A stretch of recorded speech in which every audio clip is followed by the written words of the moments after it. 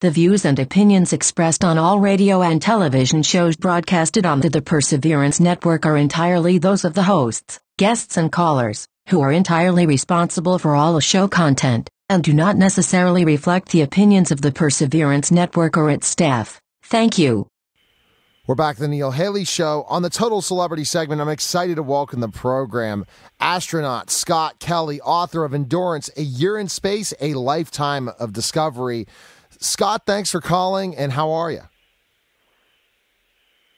I'm doing good. How are you guys? Fantastic, Scott. And tell us specifically why you wrote the book. I mean, especially, I know you're a very busy person, so to be able to write a book as thick as this, it must have taken some time to talk about that year, you know, and put it down on paper.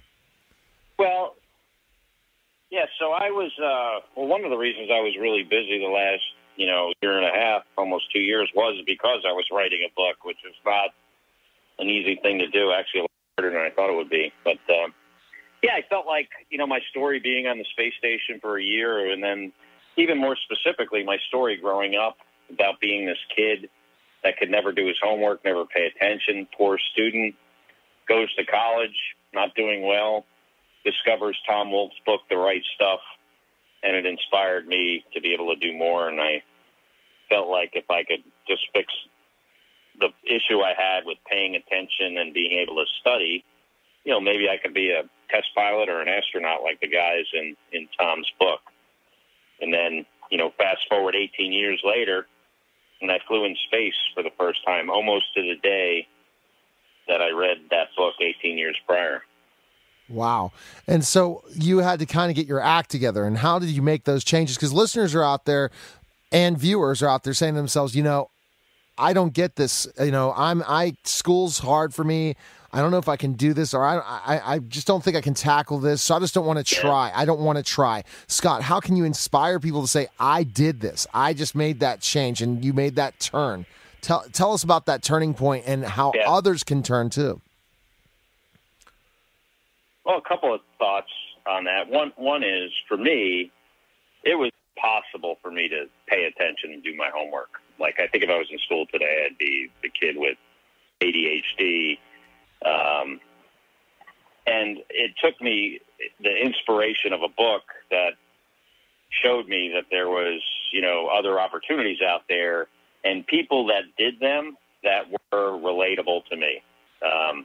I felt like I had a lot in common with the early astronauts, except for the fact that I couldn't do my homework. And it wasn't easy to fix that problem, but, it was a process, and I did it on my own. And once I, just through brute force method, figured out how to study and pay attention, I was able to, step by step, slowly, methodically, lots of opportunities to fail, just kind of keep pressing ahead. And eventually, you can be successful. I think the other thing, though, is for people to be willing to take risk. I hear oftentimes people say, well, I'm not going to do that because I don't want to fail.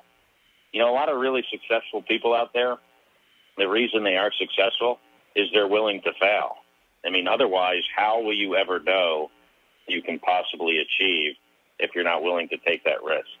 No, definitely. Absolutely. It's something that's very, very interesting when you talk about that, is to take that risk.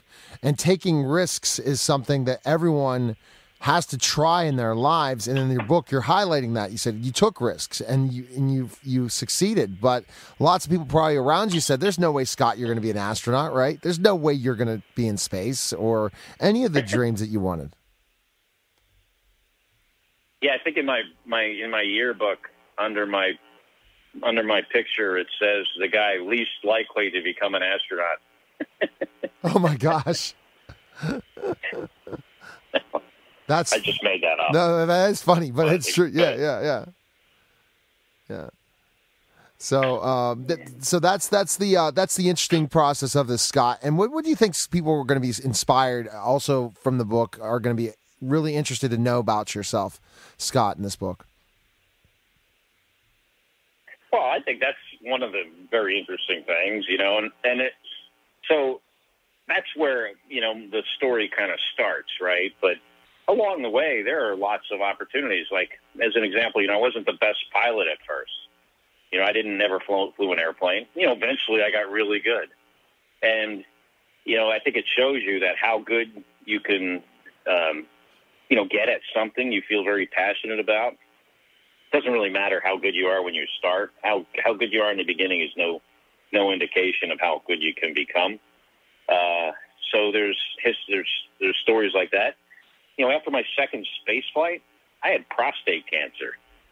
I had my prostate removed, which is not a very easy, surgery and recovery. And then after that, I went ahead and flew in space. I had flown in space 20 days before having prostate cancer. I flew in space for 500 days after. So I think it also, are lessons like that you can have something bad happen to you. You can still make a comeback if you work hard at it. Oh, absolutely. You can still make a comeback regardless of what happens in your life. You're going to hit rock bottom at times, but then there's only one way up. Yeah. And that's that. And so there you go. So a lot of times people give up, then they let everything fall. They let all the bricks fall. So, for example, your foundation, you don't have that foundation. Everything falls, and you just give up. And that's the sad thing in life. You see a lot of people, Scott, with that end up getting depressed, anxious, or different things because they just want things that end up perfect in their lives, everything to go well, and that's just not life, Scott. And that's interesting. You talk about that in your book. Yeah. Mm-hmm. Yeah. Absolutely. And Scott, in this journey, what did you learn most about writing it on paper? This book, what would you say? Well, I wrote it on an iPad, but yeah. Thank God for the iPad, right? Yeah. I wrote it mostly on an airplane. I learned that writing a book is a really hard thing to do, a lot harder than I thought it would be. Actually, it took a lot more time. The hard part is not necessarily the writing of it; it's the reading it over and over again. Yeah. Every time you think you're finished. But I'm happy with it. I think it's a good book, and I hope people will enjoy it. But more importantly, I hope some people, maybe a kid like me or young adults or others, will be inspired by my story and believe that they can do and achieve more than they thought was possible. Well, fantastic, Scott. Thanks again for calling. The best place we can pick up your book, it's all in finer bookstores. Endurance, A Year in Space, A Lifetime in Discovery by Scott Kelly. And Scott, is there a place we can connect with you and find information on you as well? Where can we go? Go to scottkelly.com. Pretty easy. All right. Well, Scott, it was a very interesting story. It's very interesting to see people that look like they're not going to be a success yet. They turn the corner and look out. And continued success in your career, Scott, and good luck on the book. And thanks for calling.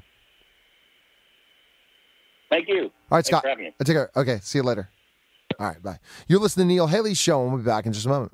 The views and opinions expressed on all radio and television shows broadcasted on the Perseverance Network are entirely those of the hosts, guests, and callers, who are entirely responsible for all show content, and do not necessarily reflect the opinions of the Perseverance Network or its staff. Thank you.